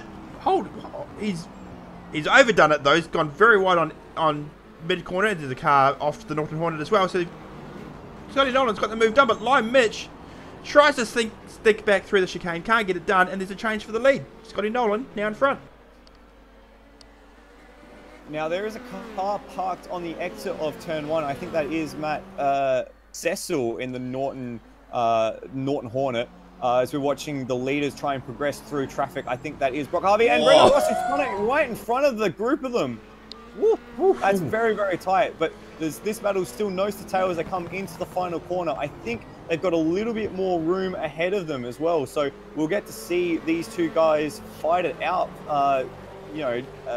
Fisticuffs, gloves off is the expression I was looking for the next few laps. There's a great big gap ahead of them, so they won't have to worry about traffic, maybe even for the rest of the race. They fly down the drag strip into turn 1. Lion Mitch looking for a late braking maneuver, perhaps not quite, slots in behind, and they go through to on lap 48. So we've got 48 laps. This is lap 48. We've got this one, at least another 1, and potentially a +1 at the end of that as well. So we will hit 50 laps today here for the ATCC opener on AMSOZ. Tell you what, Scotty Nolan's pulled out a good 7/10 of a second already. Is that going to be enough to turn it into a great 7/10 of a second, to potentially turn it into a race win? Well, for Scott if Lion Mitch keeps doing that, way too much curb on the inside, and he's got a two-wheel moment. And that might be enough. That might be the elastic braking for Lion Mitch, because that's now a 1.5 second gap. And you could maybe hold on if you're a bit slower if it's nose to tail, but as soon as it's that big of a gap, you kind of have to, you let it go. Lost the draft. And Termo gets a penalty. So last lap around for Scott Nolan, a minute 0.3 and a minute 1.9 for Lion Mitch. So I think that's all she wrote between the pair of them. Yep. Looking at Damien Rasmussen, who's had a scrappy couple of laps, down in 8th place. Got Matty Schwartz right behind him now. He'll be kicking himself. He was doing so well, and then just a couple of small mistakes cost him 4 or 5 spots. And yeah, we said that that's enough. That is enough for is that Hans, who's almost had a moment in turn 1? Yeah. So all you need is a little mistake to completely have a race fall apart or a battle fall apart. And yeah, just those little things, those little 1%ers has been the difference between perhaps Damien Rasmussen and his sim racing teammates. As time has expired, so we'll come across the line now to start lap 50 and the final lap of the race. Scotty Nolan, been a very good run from him. Well done to him when he wins this. If he wins this race, got to get to the last lap cleanly, of course. He hopefully shouldn't have too many issues. There isn't too many lapped cars ahead of him. But yeah, it's been a very, very clean race from Nolan. He did exactly what he needed to do for the entire race. A great battle with Lion Mitch to start, and another great battle with Lion Mitch to finish the race. Yeah, it's been exactly what we expected from the Synergy Sim Racing group. Just a bit of a surprise to not see more of them up the head of the field. They've got some actual real competition nowadays, which is very exciting for future races. Brendan Hobson down in 4th place. Yeah, that's unheard of. And I think what's impressive as well about this race, we're going to have 26 cars finish it. 25. We've lost Scotty G as well. So as we see Scott Nolan now coming across onto the front straight away. The Synergy Sim Racing, Holden takes a win. Great work, Scott Nolan. Second place behind him, Lime Mitch. Flash those lights, son. You've well deserved. Third place. Steve Bolger will come through next across the line. The great gaggle of cars. And then third place will be Ozrob, who's just coming across the line now. The second of the Skylines. There's Rhodey and then Brenton Hobson for fourth. Will Devonish in fifth place. And it will be Hans Brunswick who comes across the line in sixth. There he goes. Yep. Seventh place will be Cracker. He's just going to get around Cam Rutledge. Oh, there's a slow Beamer. That's well they've avoided. But Cracker will come across the line in seventh place in the Caliber Sierra. Eighth place will be Matty Swice. Did that Beamer run out of fuel potentially? And Matt Swice coming across the line in eighth place. Good result. First time out in these cars. Damien Rasmussen in ninth. And looks like the Dale Smith flooring assistance is going to help. Steve Bolger's also... These Beamers have run out of fuel. Steve Bolger's also going really slow in 10th place at the moment. Oh, well, he's finished. He's crossed the line. Yes, he has. Okay. As cars now do their thing of going sideways and upside down everywhere. The shenanigans have started. Where's that Beamer? Has that Beamer crossed the line? John McDonald? Yes, he has. How did he cross the line there? I am not sure. Okay, so he's had a little bit of help from is that Scotty Merrill behind?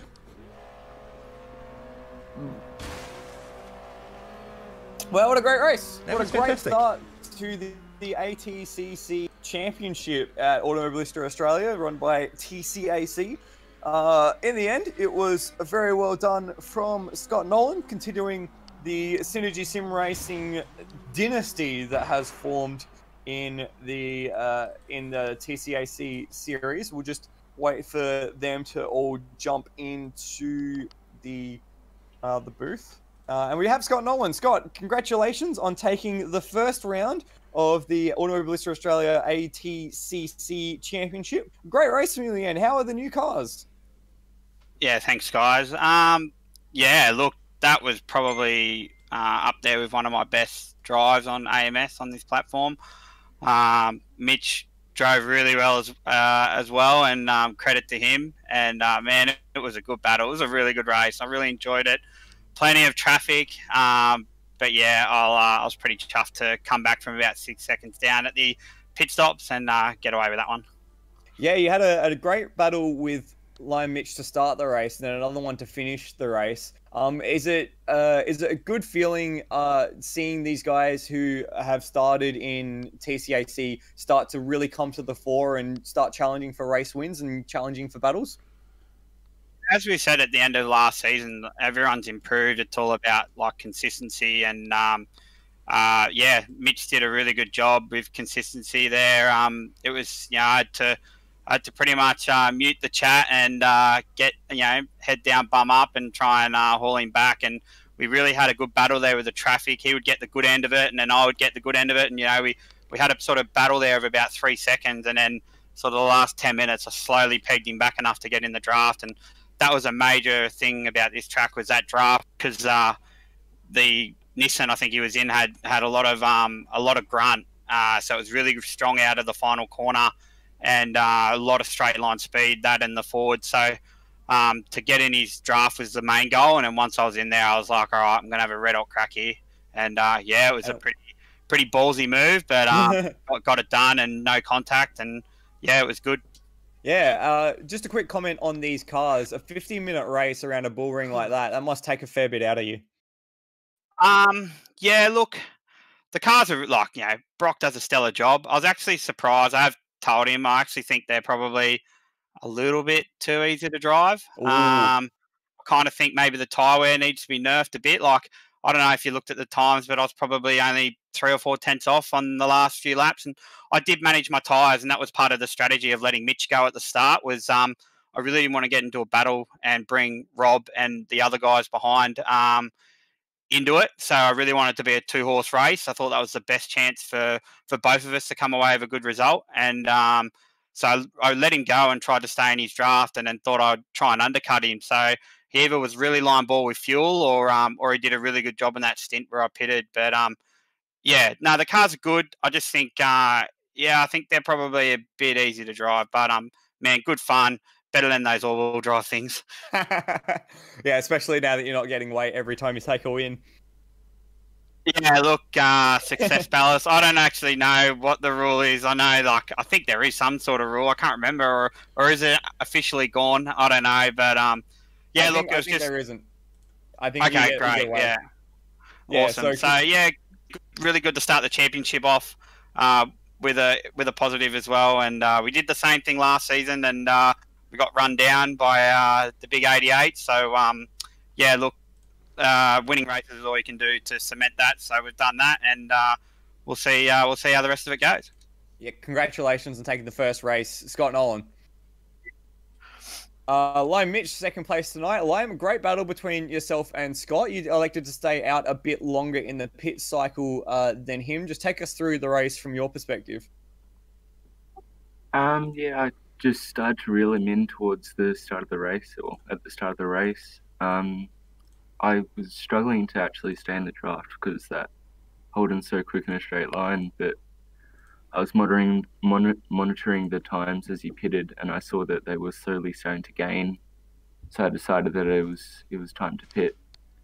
And then, yeah, the traffic lifted the heart rate quite a bit sometimes, but towards the end, I think he had the tyres on me, so yeah.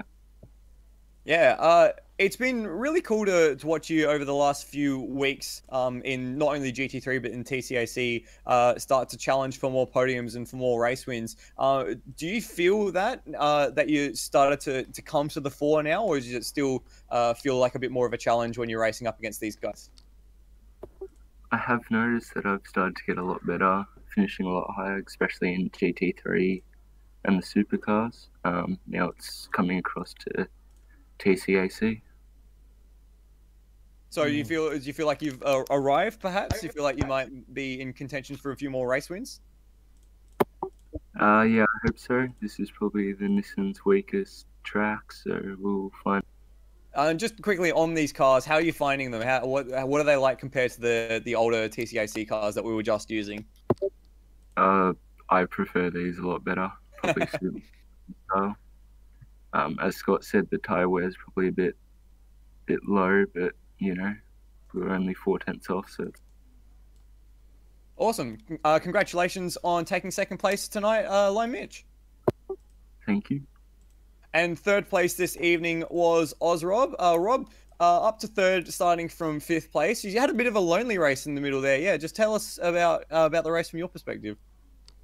Yeah, I don't know about lonely race, but I was had Hobbo sort of in and around and up my ass, trying to push me. Just these, I love these cars. These are awesome. Better than those buzzer box things that we were racing before. So nerf those things, Brock. No, not again. Yeah. Funnily enough. There is a livery coming if people want to know, but I'm racing an orange Skyline. But funnily enough, my very first car when I was 18, 30 years ago, was an orange Datsun Skyline. So it's almost back to my roots. Oh, beautiful. Had that for a track day around Calder Park? Sorry? Did you take that for a track day around Calder Park? Oh, I wish. It was a 300 horsepower monster, but still. Yeah, no, I just knew these cars you just can't overdrive. So I was just trying to brake in a straight line, trying to brake a little bit earlier than normal to not spin the tyres up.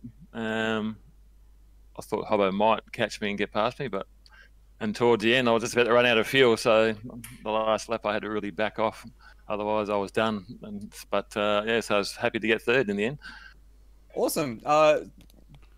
Coming from the all-wheel drive cars to the big, heavy, high-powered rear-wheel drive cars, how much of a change in driving style do you have to make in order to get the maximum out of these cars? Yeah, a little bit. You know, it's quite easy to over-rotate these things, and with the power and the tyres. So yeah, you really just got to slow in, fast out mentality as much as you can, and hit your marks every point. Because yeah, if you too overdo it, it heats the tyres and away you go. So, but no, I really like these cars. I'm glad there's no weight penalties because I feel like I'm the two Ronnies after first round. It's good night for me and good night for him, and see you later after the weight penalty. So I'll be happy with no weight penalty. Awesome. So third place tonight. We've got a 12-round series ahead. Is there any particular race that you're looking forward to for yourself and for the Nissan? Any round for me. Just they're all good. Any round I can beat Hobbo, that's great. Well, congratulations on beating Hobbo tonight, and congratulations in third place. No worries. And Chris, I think everyone echoed the same statement there. They're loving driving these cars, and they're loving the big, torquey, rear-wheel drive machines. And when everyone's having that much fun, it produces great fun racing. And I think that's what we saw tonight. I think that's exactly right. And these things will be on track in a couple of weeks' time with our next round at Simmons Plains Raceway. God, these things around Simmons Plains are going to be so much fun as well. You thought this was a bull ring. Yeah, all of these smaller tracks are really going to test all the drivers' traffic management, and not just forwards but also backwards as well. You know, we saw a few of our maybe top drivers or drivers we expected a bit better of dropping towards the tail end of the field and getting wrapped up with lap traffic and all that sort of stuff during the pit sequence. So I think what we said about maybe going a lap down in the pits tonight might be a bit more of a reality at Simmons Plains. We could see a very mixed mid part of the race at Simmons Plains. So that's on the 1st of July. That's going to be great to look forward to. But as for now, I think we should wrap this up. Thank you, Michael, for joining me. You get any parting words for tonight? Thank you very much, Chris. Yeah, no, I was just really happy to be a part of it, and we saw a bit of a quiet race in terms of overall action. Certainly, we saw more crazy action in last season, but I think it's a really good starting point for this series, and I'm really excited to see where it leads. Yeah, it wasn't crazy on track, but there was strategic plays. There was still some good on track action. There was carnage. All you could want for. There was a lot of carnage. There's a lot of carnage. We saw all the carnage at the end of the race. Yes. So that's ATCC in a nutshell. We hope you enjoy it. Thank you to Brock for putting this mod together. Thank you to Netherrealman. How do you say it? Netherrealmian. Which makes a lot more sense whatever I was saying. for the graphics tonight from Outward Broadcasting. And thank you everybody for watching. We'll be back in a couple of weeks' time. That's Michael Zavari. I'm Chris Riddell. Goodbye. Stream.